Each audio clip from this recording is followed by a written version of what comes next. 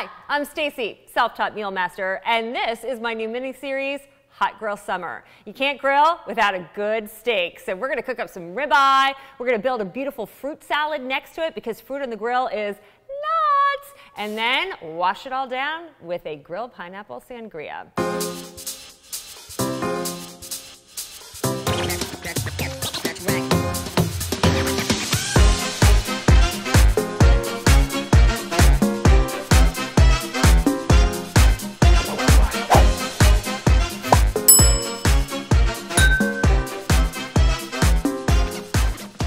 So let's get started. What I want to do is I want to make a marinade for my ribeyes. First of all, I pick ribeyes, king of steaks.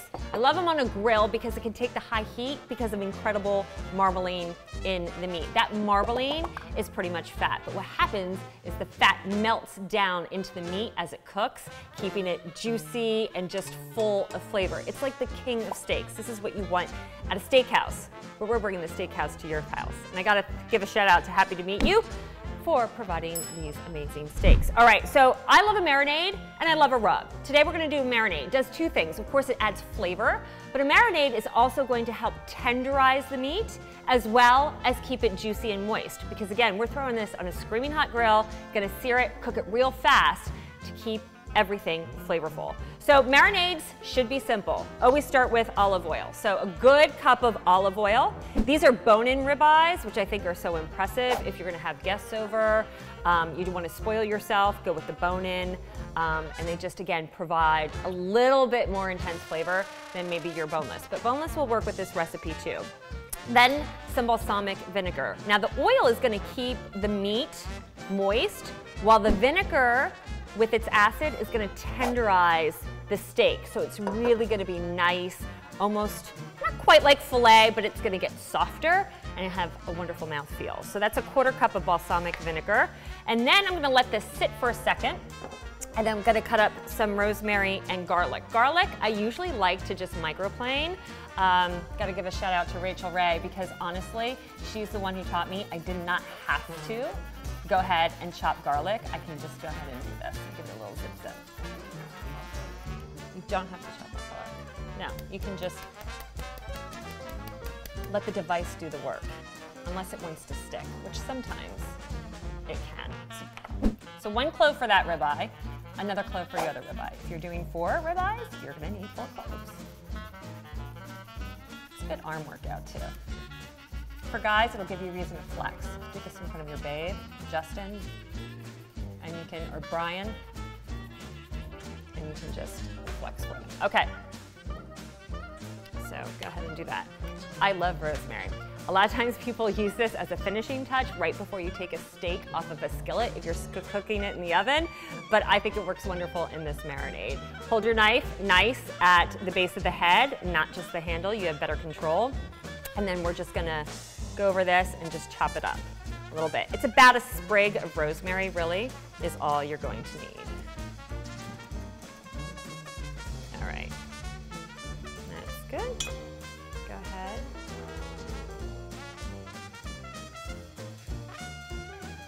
All right, bring this up. A little salt and pepper over top. Now, if you want to save yourself doing dishes, you can honestly throw this in a Ziploc gallon-sized bag, pour all of this, add your steaks, and give it a good smoosh. Is that a word, smoosh? It is now? Nice. See, don't you love a crew that just agrees with you all the time? Even if you don't make sense, because that's normally me. And because the garlic kind of got almost like really fine, like a paste, I'm just gonna take this and brush it over top so that garlic gets distributed. I like grating garlic more than chopping it because it melts, it like liquefies, it's so fine. All right, so what I'm gonna do is I'm gonna pop this into the refrigerator and let this marinate at least an hour before cooking, up to 4 hours, but not too much longer after that because it's really not gonna do anything more for your meat. Okay, so that's marinating. Now let's prep our nectarines or peaches for the fruit salad. It's basically a nectarine or peach, whatever you can find at the farmer's market or in the grocery store, with blue cheese, basil, and pine nuts with a little drizzle of pomegranate molasses or honey. It's awesome. So I grabbed a couple of basil leaves and get a knife, and we're just going to go ahead and julienne these Easiest way to do that is stack your basil leaves like this, and then you're kind of roll them like a cigar. And you're gonna come in and you're just going to rock back and forth, and you'll get nice strips. So this will look really pretty, the green on top of the nectarines or peaches. My only call out with nectarines or peaches, again, doesn't matter which you use. You want them a little underripe, so they just have a prettier, smooth, clean cut. And you also should choose the yellow versus the white peaches or nectarine. Just again, it's all aesthetics. They'll taste perfectly fine and delicious if you did white. So here are my nectarines. Of course, I bought these a couple days ago, and some of them ripened till I got together to shoot this video. But that's okay, it's still gonna taste the same. See, if they're a little underripe, see what I'm talking about? That little smoother cut, as opposed to when they start getting super ripe, it just doesn't look as pretty. But sometimes who cares about the way the food looks? How it tastes. Okay, so you want to take your nectarines, cut them in half, remove the pits, which is what I've done here. And then basically we're going to prep these and have them ready to go for the grill, and all we're going to do is take some olive oil and do that over top. We're going to pop these on a grill about medium to medium-high heat and literally face down for just a couple of minutes. We're going to give these a nice, wonderful char, get them caramelized, golden brown. Super delicious. It took me forever till I started really using fruit on the grill. And I was like, why did I wait so long? Grilled pineapple for sangria, it's absolutely delicious. And that's pretty much all you do to prep your nectarines. We're gonna pop them on the grill, bring them back, toss with the blue cheese, some pine nuts and basil, and again, the molasses or honey, so good. All right, time to get our grill on. Awesome. First I'm gonna do the steaks and get those going. Again, screaming hot grill. Awesome. And throw these babies on. This grill's probably at a temperature of about 450. And there we go. We wanna get it over the charcoal as best as we can and build that awesome flavor. Okay, so a couple of things when you're marinating steak. Number one, take it out of the fridge, let it get to room temperature. You don't want to throw a cold steak on a hot grill. It's going to seize up, get tense, and we just spent time marinating the steak to tenderize it. Number two, pat it dry. You put a wet steak on a hot grill, it's going to steam instead of sear, and it's not going to look beautiful. It's not going to be Instagram worthy, and God knows we want our Instagram social media pictures. Oh, do you like my grill? It's fancy, right? This is actually the 4K charcoal grill and smoker, by the way, smoker too, by a company called Savor. This is awesome because it's a game changer for me. I had not grilled in a long time, especially over charcoal, because I get so scared about igniting the grill. This has one-touch ignition right here, power button. Presses the button, it starts itself. It's awesome. I also love the fact that the screen is all LED. So right now, because I opened up the grill to put the steaks on, the temperature dropped a little bit. I can monitor. Also inside are internal temperature probes. You don't need a separate thermometer. So when you're cooking meat with the lid closed, it has a probe that will send you all the information about the internal temperature of the food to your phone via Bluetooth. Oh yeah, modern technology, but at the best, I mean, fashion colors. You know, a lot of women pine for and pay a lot of money for gifts that come in little blue boxes, right? You know what company I'm talking about. This is my Brian Big Blue box, giving me smoky, wonderful, like just charcoal tasting meat that I can do direct grilling, fast. I could do low and slow, and I can smoke too. So I don't know, it's better than shoes in a handbag in my book. This is the grill that's totally gonna have your neighbors jealous. By the way, it comes in other colors too, like orange and black and white and, oh, hi Mom. Yeah, he's probably checking out my grill. Okay, let's check it out. Woo, steaks are done. Tongues please, my friends. By the way, I know it's the perfect temperature. I'm taking this off at 125 degrees because we're gonna let these steaks rest for a little bit to come up to the perfect medium rare of around 130 degrees. This is the fruit. We're gonna do this over a medium-high heat, get nice grill marks till both the nectarines for the salad and pineapple for the sangria get caramelized and a nice golden brown. It shouldn't take long if you have a nice hot grill, maybe just a couple minutes each side.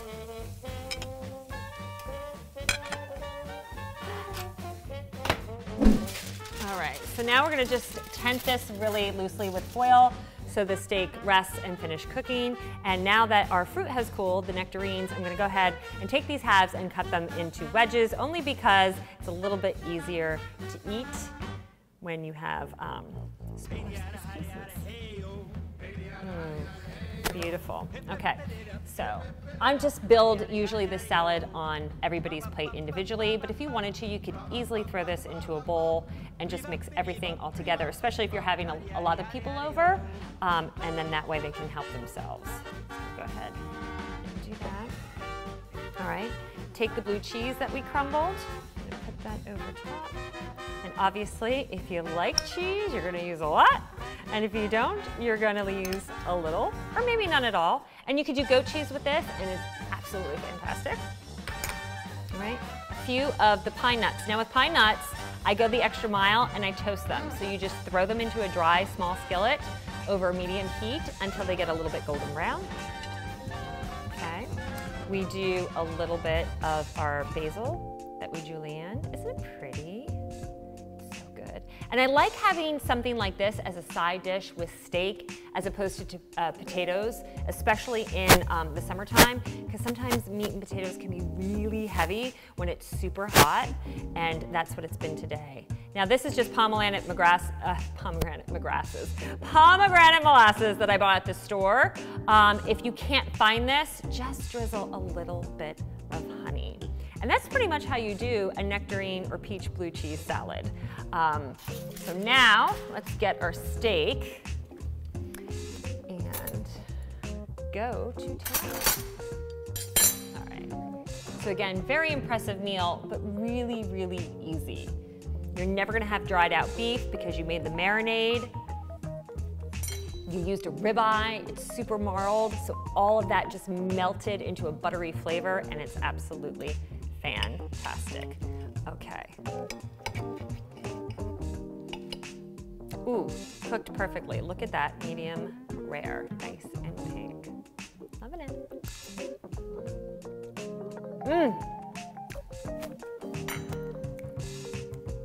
Really good. Excuse the dance moves. I know it's been a while. All right, so we have our grilled pineapple that we did a few minutes ago, nice and cooled. You're gonna take the rings and all you have to do is cut them up into nice little chunks. So sangria is basically three things: red wine, fresh fruit, and brandy. Now, obviously, there's tons of variations like we're gonna do today. I'm gonna do it with white wine. And you get to pick the fruit of your choice. We were grilling, so I love the grilled pineapple. It just gives it a more, I don't know, interesting flavor, a little bit of smokiness and almost brown sugary from the caramelization. And then the fruit that I picked, my favorites, strawberries and blueberries. I mean, it's June, July, it's July. I don't even know what time of month it is, but I know that fresh blueberries and strawberries are at their peak. So that's what we're gonna use. And of course, I add lime to almost every cocktail. So you're gonna need a big pitcher. And the first thing you wanna do is just scoop up, throw your pineapple in, and then we're gonna add all of our fruits, and then we'll build the liquid base, okay? So in the strawberries go. Now, instead of adding ice to the pitcher, if you want a really cold drink, even after you refrigerate this, you'll just add ice to individual glasses. Okay, so here's the brandy. So for the brandy, we have about 2 cups, and I choose blackberry brandy, again, just because of the fruitiness. You're going to take your favorite red wine, in this case, a Sauvignon Blanc. I happen to like that. I'm gonna pour that in. Now this, after we get everything in, we definitely want to throw it into the refrigerator for at least 4 hours because you want all of these flavors to blend together. Some people do this a day ahead, totally fine. Don't do it a week ahead. The problem is if the fruit sits there and kind of interacts too long, it's gonna start getting a bitter flavor and nobody wants that. Definitely your Moscato. This is a sparkling Moscato. It's really gonna give that effervescence. If you can't find this and you just wanna top your sangria off with some sparkling water, totally do that. It's just as good. But if anybody knows me, I like my alcohol in my cocktails, so. Thank you. I was like, why are you leaving me here on an island?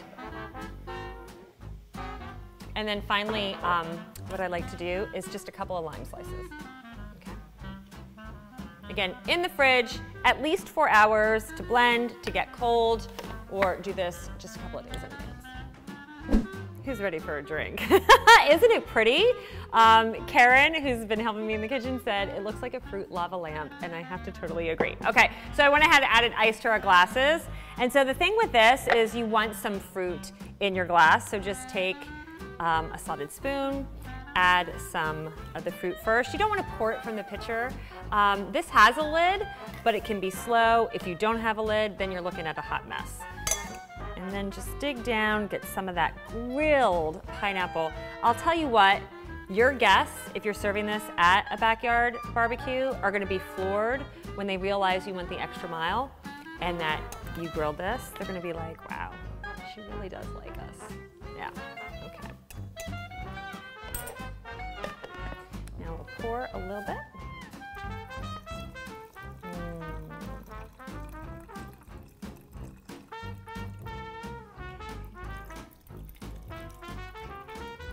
Noelle and Karen are getting these.